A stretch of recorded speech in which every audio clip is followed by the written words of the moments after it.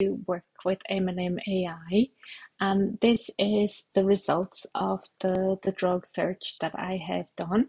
And as you can see, it brings anything that has a suspected adverse event, for example, suspected case, and so on.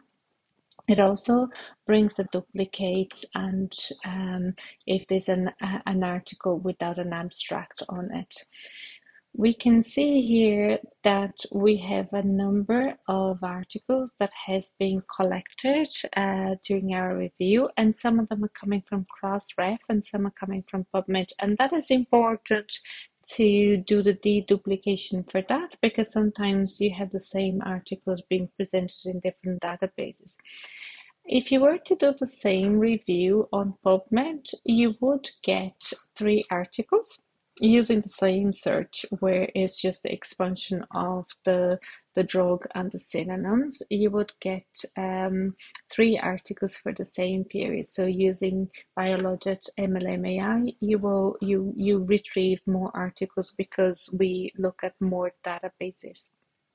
So, and yeah, so when you go, for example, on one of the articles that you have reviewed, you can have all the tags on and you can have the tags off, for example. You can have everything on and you make your decisions here if it's a valid ICSR, invalid ICSR, and you give it the reasons. And also if it's a serious event, aggregate report, safety signal, you can also classify if there's any special situations there. And then here would be the category if it's a study or any other information that you want. It is based on the EMA guidelines. When you go on the details, if the full article is freely available, it will be here, so you can click, and that will give you additional information about the article and help you find obviously the safety information that you're looking for.